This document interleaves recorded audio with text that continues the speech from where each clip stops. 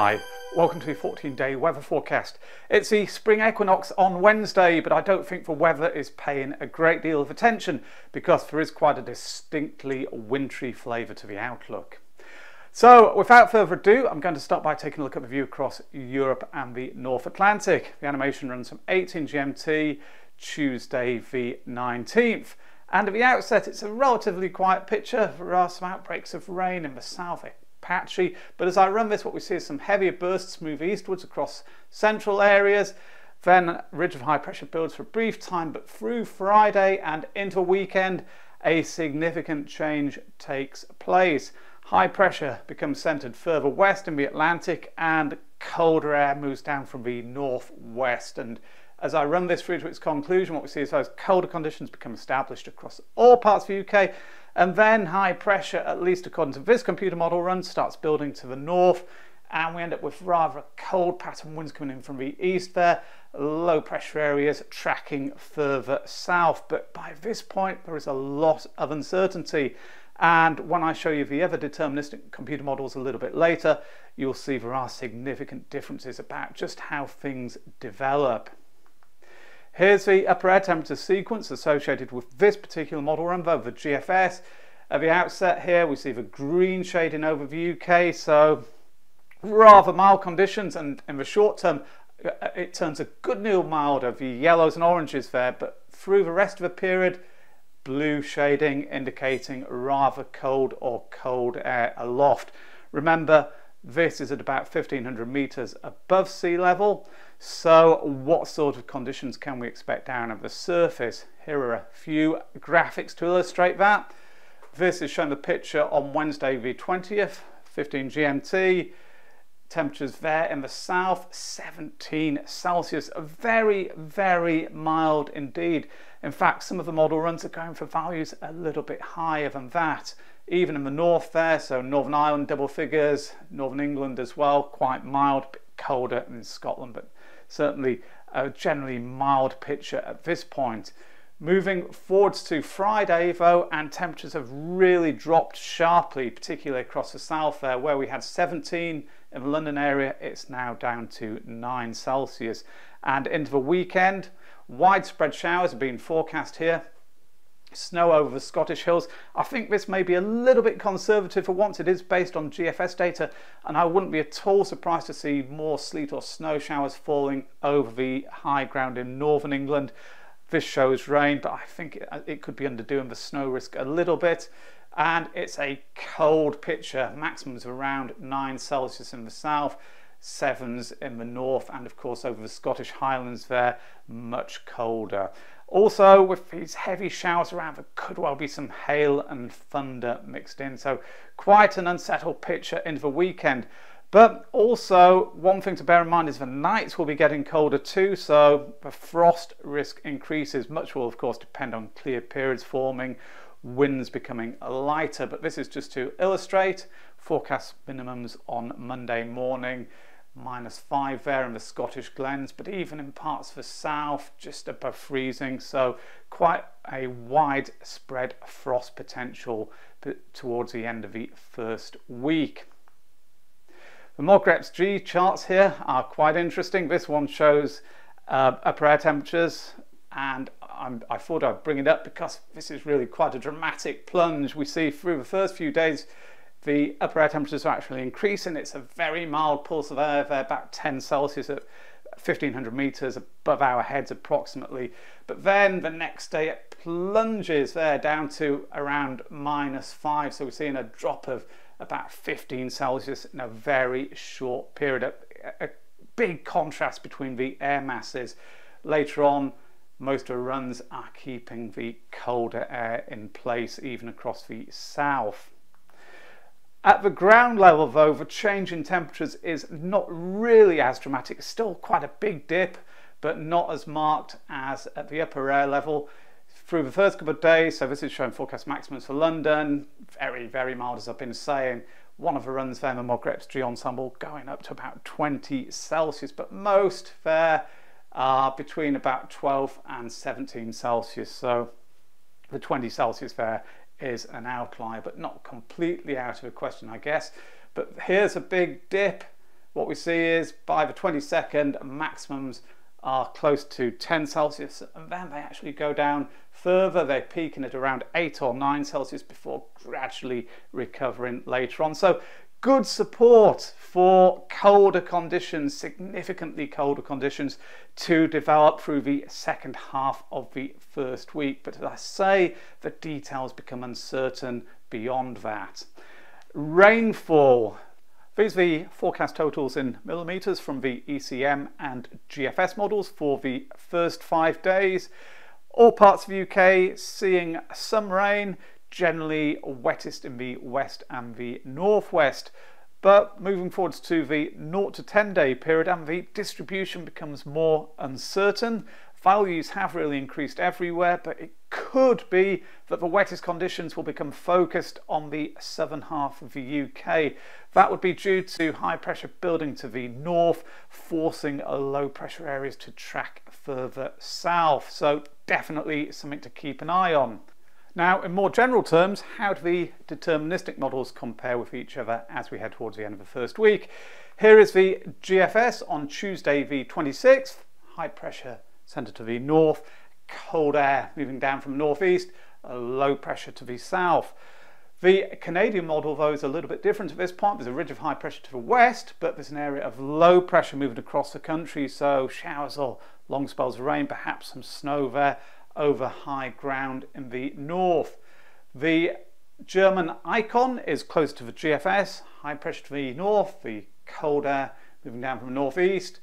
But the ECM model, that's different again. It has a low pressure moving in from the west, and upper air temperatures are higher than on the GFS, for example. Finally, the UK Met Office Global, it also has low pressure tracking eastwards there with the cold air to the north. So a lot of uncertainty really, I think, about just how things will be developing towards the end of this first week. In general terms, it's quite an unsettled pattern. A risk of showers or long spells of rain, particularly in the southern half of the United Kingdom. Rather chilly as well, particularly in the northern half of the UK, and that's where there is a chance of wintry conditions, so snow over high ground. Well, with that uncertainty towards the end of the first week, how do things look like developing as we go through the second? Of course, just the general trends and the probabilities. And starting with a 16-day GEFS plot for London, upper air temperatures across the top here. Well, to start off with, most of the runs are below the thick black line, the 30-year average.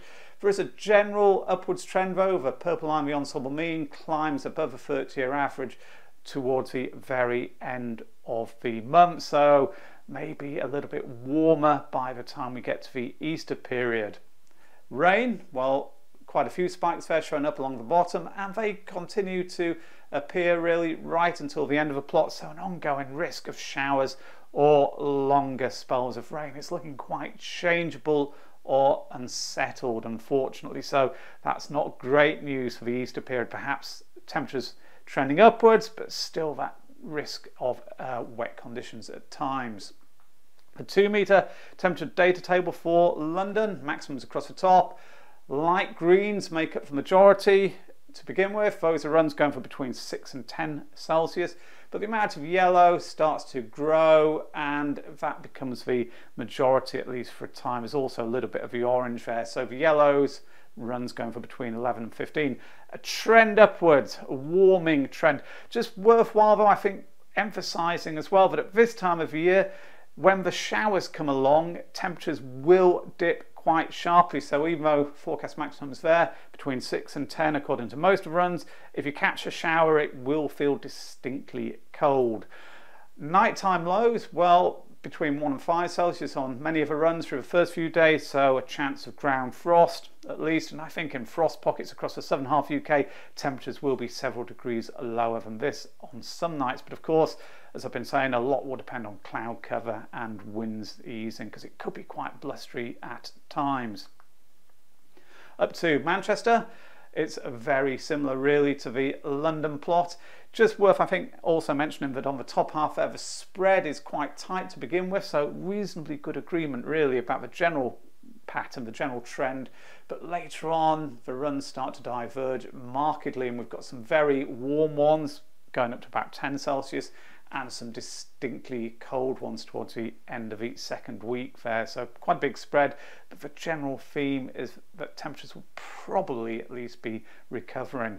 Rainfall across the bottom, similar to the London picture. There are higher snow row values, maximum there of 6 out of 33, so a chance that there could be a little bit of winteriness even down to low levels in this part of the UK. The 2 metre temperature data tables for Manchester following a similar pattern to the London ones, although the recovery in temperatures less marked and taking a bit longer than it did in the south. Up to Glasgow, and there are some differences here because really for most of the second week the majority of runs are remaining below that thick black line, so it's a below average picture, although once more there is a big spread there towards the end. The rainfall spikes across the bottom continue to appear, and also the snow row values there are higher, 10 or 11, so a 30-33% chance of snow falling on a given day, quite high. So I think there could well be some winteriness in the northern half of the UK, even down to low levels.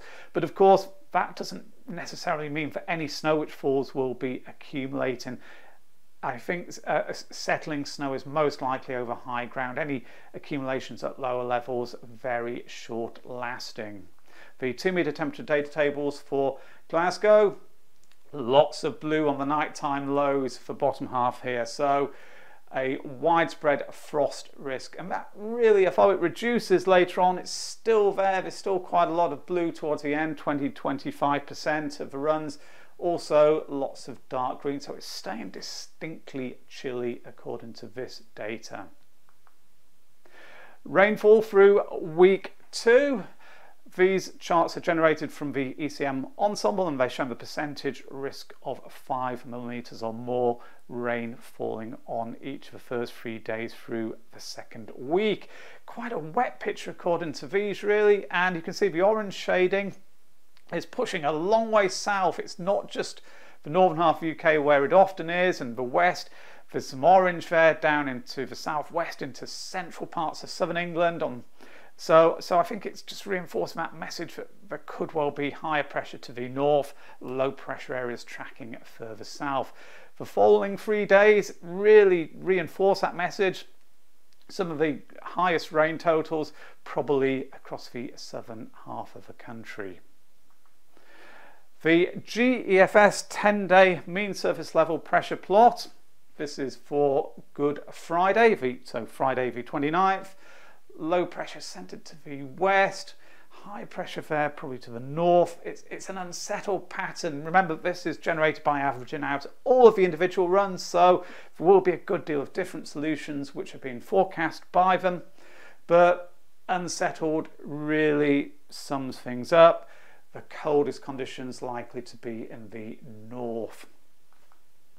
The GEFS mean surface level pressure data table for York, so going forward through the second week, unsettled would really be the message here, because most of the runs are going for below average pressure. Lots of green there, 996 to 1010 millibars. There is some yellow, and that's trending upwards towards the very end, so maybe holding out the hope for an improvement towards more settled conditions by the end of the month and into the early part of April. But the theme here is a very mixed one. Showers or long spells of rain in all parts of the UK as it remains unsettled.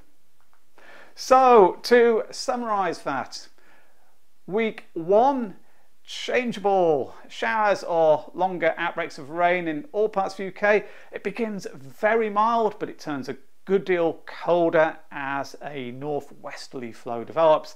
Therefore, there is an increasing risk of frost towards the end of the first week, and snow is possible in the north, especially over high ground.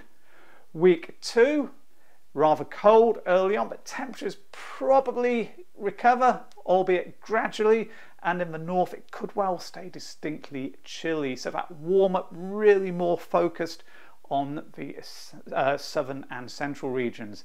Showers or long spells of rain continue, and there is still that chance of snow in the north. Also, the ongoing risk of frost, although that probably will be diminishing at least in the southern half of the UK later on. So, there we have it. It's the spring equinox, but winter seems determined to put in a late appearance. Where was it for most of December, January and February? Anyway, I hope you enjoyed this video and found it useful. As ever, if you did, then please hit the like button below and subscribe to the channel if you've not done so already. Remember, of course, to stay up to date with the day-to-day weather developments by checking out the TheWeatherOutlook.com website. Thanks very much now. Bye.